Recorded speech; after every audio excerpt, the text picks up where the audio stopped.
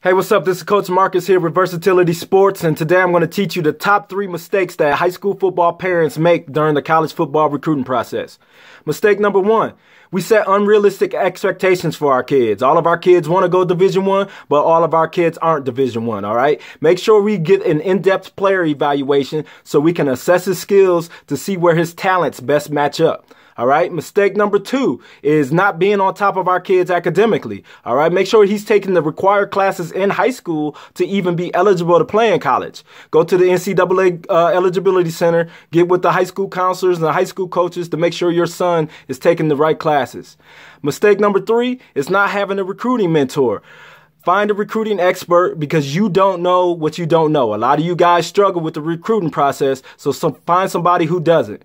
If you would like more information and want to know more about Versatility Sports, click the link below. Y'all take care.